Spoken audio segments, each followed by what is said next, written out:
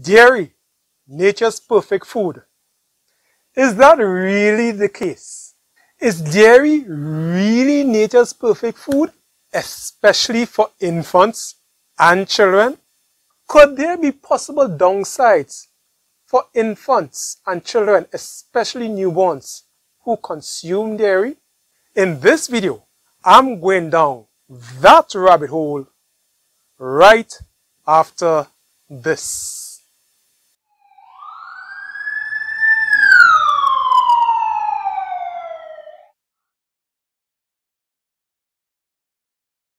Hi, I'm Howard of Trinity Gervich Health, where it is believed that health and wellness is a choice and not up to chance. Therefore, this channel addresses health and wellness topics and gives tips and strategies so that you can make the right choice. At the time of recording this, about 2 months ago, I became a father for the very first time. The delivery went great and both child and mother were in good health. The only thing was that the baby had a birth weight of around 2.34 kilos or 5.15 pounds. Despite that, both mother and child were discharged the day after. 3 weeks after that, my wife and I were advised by a local pediatrician to supplement breastfeeding with infant formula to help the child to put on weight. We attempted to do that, but we quit after about 2 minutes of doing that. Now, why did we quit? It just didn't feel right to us. And here's why.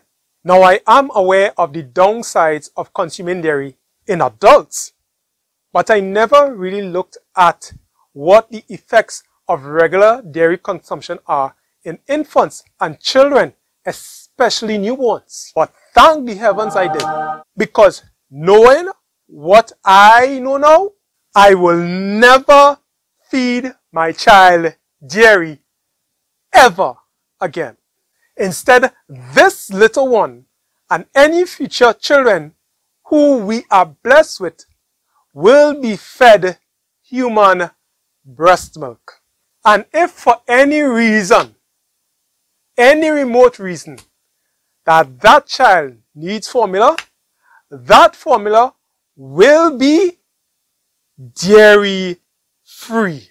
Oh, and by the way, I will advise any of you who has an infant or a young child to take note of what I have to say, because the effects of regular dairy consumption on your child's well-being can be potentially grave and long-lasting. Now, before I get into the reasons of why I would never ever feed my child dairy ever again, let me give you some background regarding cow's milk versus human milk. Every mammal on the face of the earth produces milk for its young. Each mammalian milk is nutritionally unique for the specific needs of its species, and it's no different with cows and humans. In the book Whitewash, The Disturbing Truth About Cow's Milk and Your Health, Mr. Joseph Keon says this about the purpose of cow's milk. Cow's milk is designed for a baby calf to double its birth weight in 47 days, ultimately reaching a body weight of around 1,200 pounds or 1,200 pounds. Human milk is designed for human babies to double birth weight in around 180 days and triple birth weight in 1 year, ultimately reaching a healthy weight based on the height of the adult. Now, due to this difference in infant development, human milk and cow's milk will have entirely different characteristics and makeup. According to Mr. Keon, 5% of total calories come from protein in human milk. However, in cow's milk, 15% of total calories comes from proteins.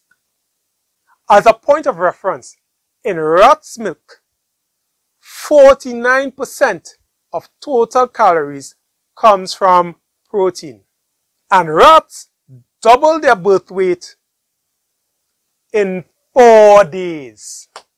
Therefore, as a general rule, the faster the species offspring is required to grow, more protein is required in the milk.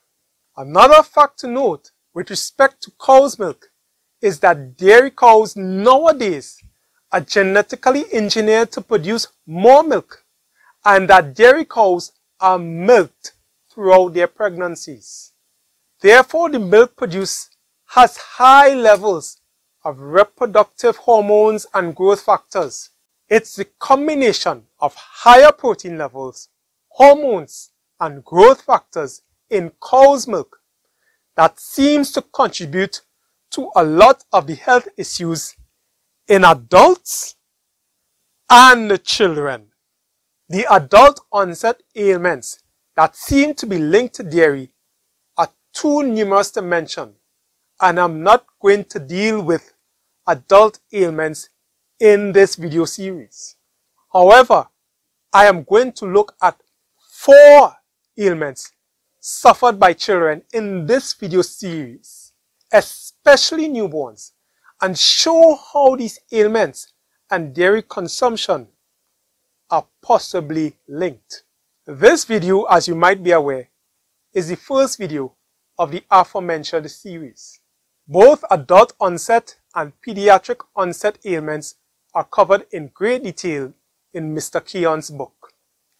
If you want to check out that book, a link will be provided in the description box below. For full disclosure purposes, it is an affiliate link, meaning that if you choose to purchase the book via the link below, I receive a commission. So feel free to support the channel in this very simple way. The first reason I would not feed my child dairy is autism. Originally thought to be a form of schizophrenia, autism is the most prevalent of a range of disorders that fall under the umbrella known as autism spectrum disorders, or ASD.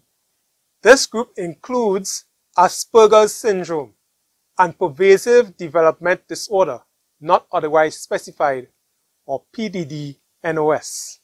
Autism is typically diagnosed within the first 3 years of life, and it strikes boys 3 to 4 times more often than girls. Classical symptoms of autism includes introversion or withdrawal from communication with others, self-absorption, repetitive play, an attachment to rhythmical movements such as rocking, difficulty interpreting emotional cues and facial expressions, may also exhibit rage and self-injurious behavior. Many autistic children do not make eye contact with their parents or care providers and may cease to communicate verbally. 1 out of every 3 autistic children will also experience epileptic seizures. There are many theories about the causes of autism, and it's the cause of much debate. But one theory has attracted a lot of attention and seems to have the scientific evidence to support it. This theory involves diet. Now be warned, the following theory is heavy on science, so if it's not your thing, just strap in and bear with me. Hopefully, you will see the purpose of this in the end. It holds that autism begins when an ingested component of some food or other factor causes an attack on the infant's gastrointestinal tract. After the gastrointestinal tract has been damaged, partially broken down proteins or protein fragments called peptides are able to cross the gut and enter into the bloodstream. From the bloodstream, the peptides are able to reach critical cell receptors in the brain, crossing the blood-brain barrier and causing havoc. Usually, the lining of the intestine acts as a barrier to different elements entering the blood. However, recent research has shown that in some individuals, the gut wall is more permeable than usual. In these individuals, peptides are able to cross the gut wall and enter the bloodstream, ultimately reaching the brain. Now, an infant's gut is naturally more permeable than an adult's to accommodate the larger colostrum molecules that precede the mother's main milk during the breastfeeding process. However, it is theorized that something else, possibly an assault of some kind, may increase the gut's permeability further and for a longer period of time. This external factor, whether it be a virus, an inflammatory compound, or other factors such as yeast overgrowth, renders the gut abnormally permeable, thus allowing undesirable opiate peptides to enter the bloodstream in large quantities. According to this theory, these opiate peptides then initiate an allergy response, as well as interfere with the proper functioning of the central nervous system. It has been well documented for a long while that autistic children frequently suffer from gastrointestinal issues, the most common ones being chronic constipation, diarrhea, and abdominal pain.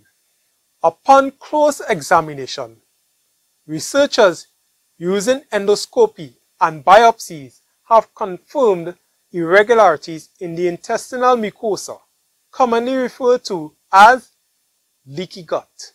Researchers have also confirmed that autistic children frequently have very high levels of opiate peptides in both their blood and urine.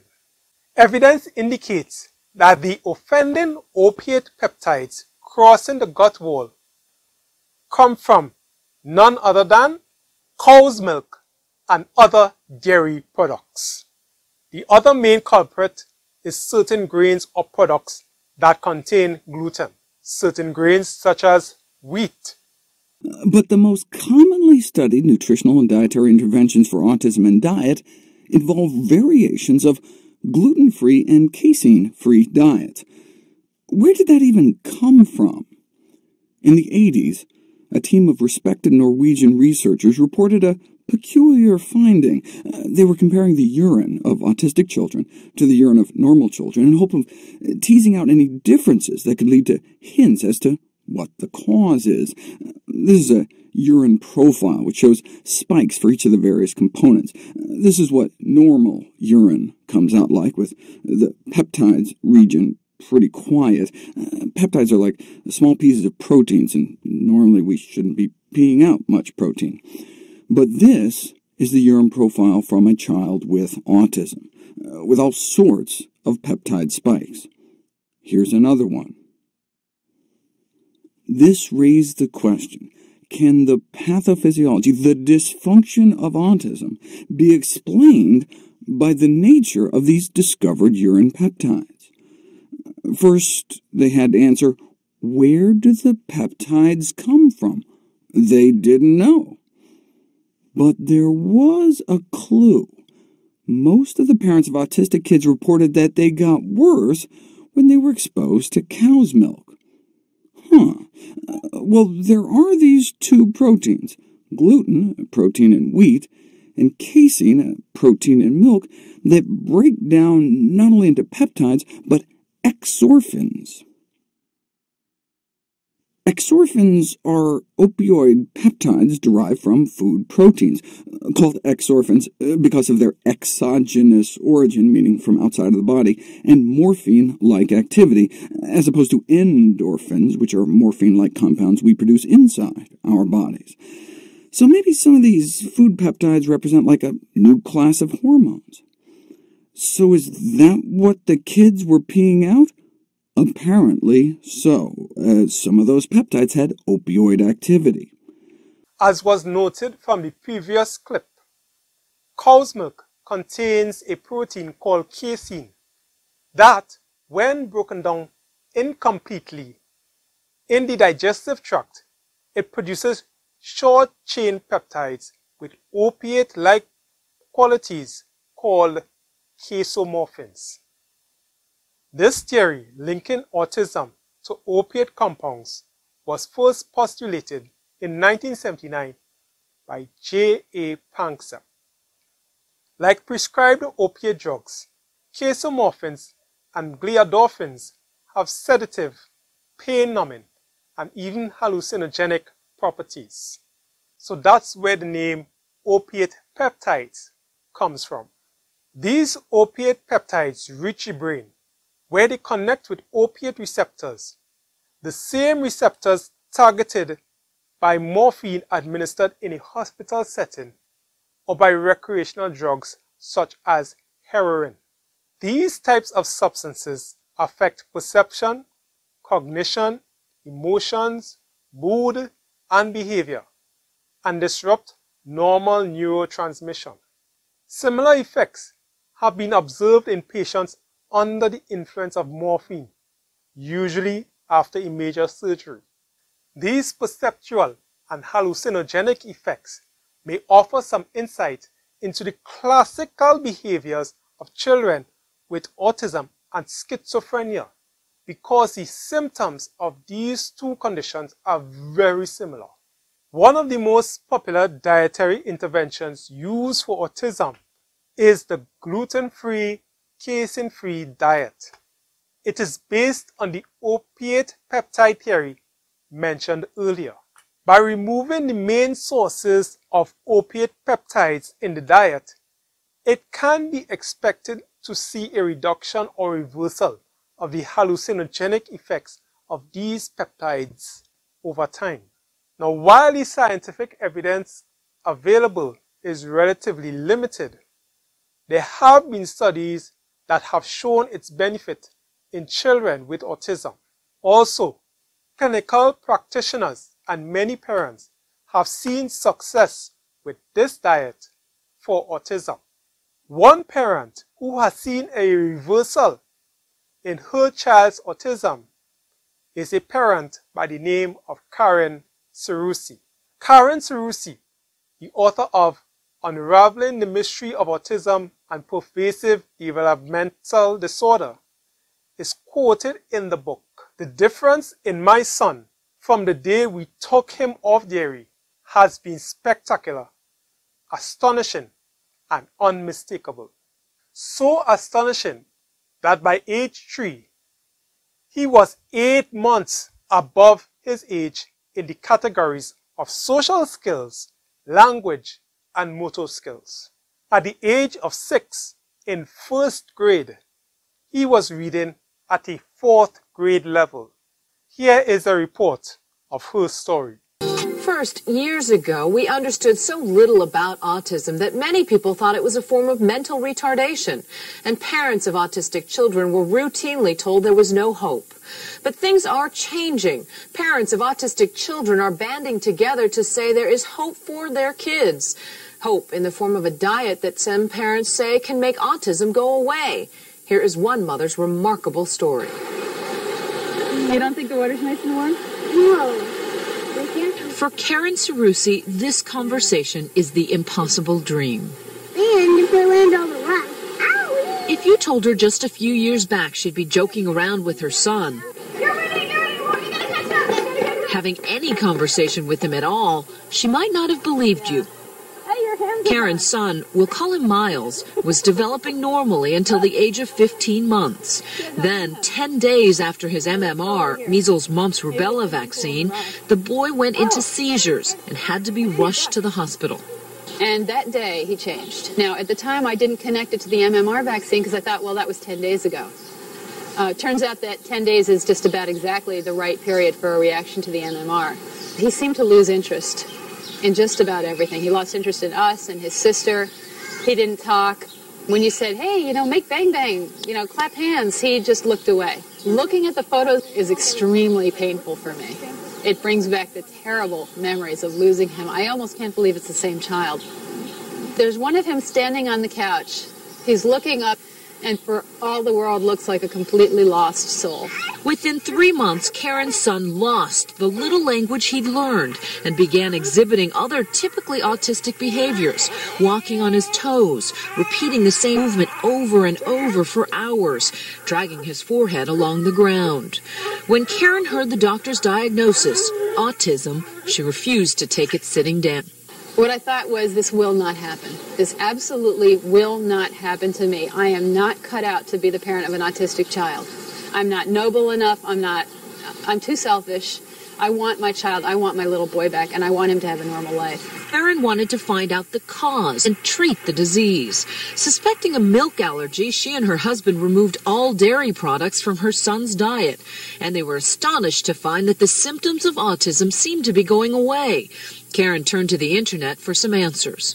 And I got on and I said, could my son's autism be related or be caused by milk? Because it just seemed so far-fetched to me. And when I came back to check my mail a little while later, there were 41 letters in the box saying, yes, absolutely, there's something about dairy that makes my kid's autism worse. Karyn put 2 and 2 together. My son was drinking, easily 64 to 70 ounces of milk a day. He craved it. We would run out in the morning for a quart of milk and run back mid-afternoon for another one because he screamed if he didn't get it. Because she was told wheat allergies could also trigger autism, Karyn immediately removed all related products from her son's diet, with results nothing short of miraculous. And by the way, she isn't the only parent who thinks this way.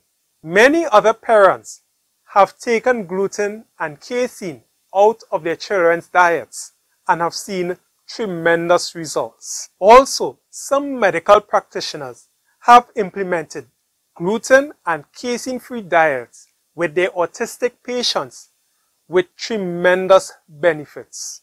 The fact that gluten-free, casein-free diets have been around for over 20 years and are still touted by many parents and medical professionals, it says a lot.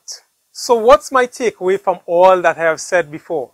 All that I have said before just reinforces this perspective that I have on dairy. Dairy is not nature's perfect food. On the contrary, there are a lot of suspicions about dairy with respect to chronic diseases in adults.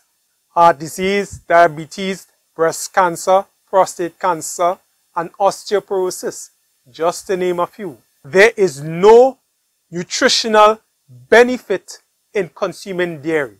Absolutely none. Actually, in my frank opinion, dairy is toxic.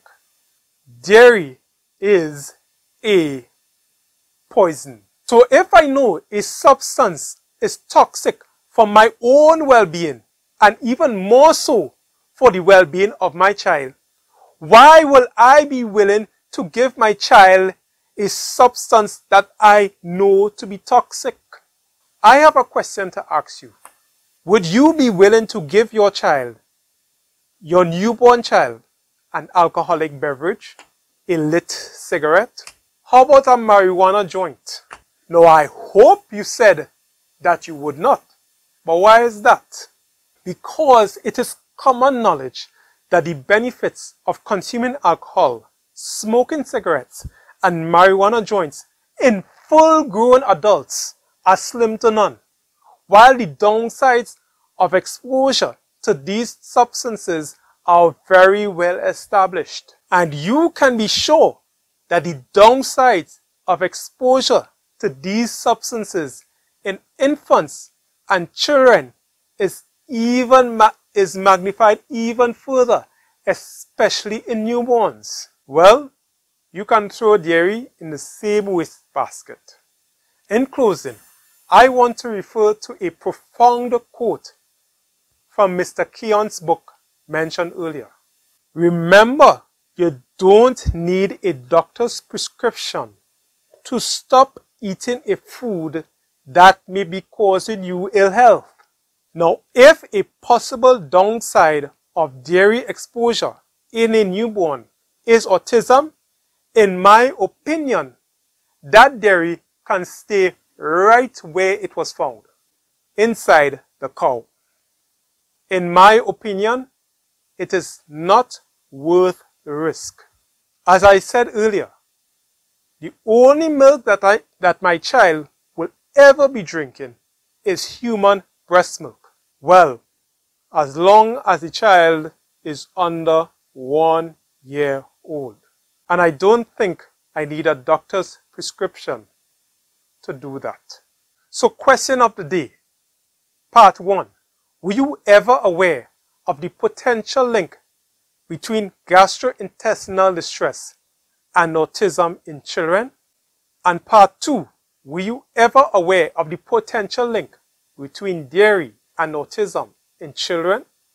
Put your answers in the comment section below and feel free to offer any other feedback about what you just heard.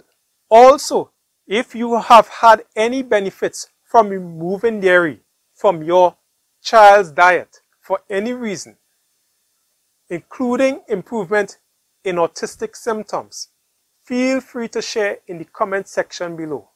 Links to the book Whitewash: The Disturbing Truth About Cow's Milk and Your Health by Joseph Keon, and Unraveling the Mystery of Autism and Pervasive Developmental Disorder, A Mother's Story of Research and Recovery by Karyn Seroussi will be in the description box below. For full disclosure purposes, I haven't read Mrs. Seroussi's book as yet, but I plan to read it in the future based on the reviews which I've seen on Amazon and the fact that it was referenced in Mr. Keon's book.